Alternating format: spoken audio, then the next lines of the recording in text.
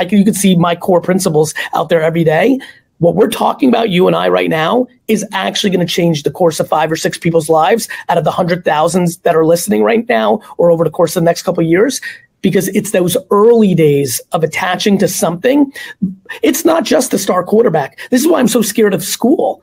Being an Ivy League student, those kids are failing left and right every day as well in their 20s and 30s because all they wanted to be was a straight A student, go to Ivy League, and then you're 22, and now what?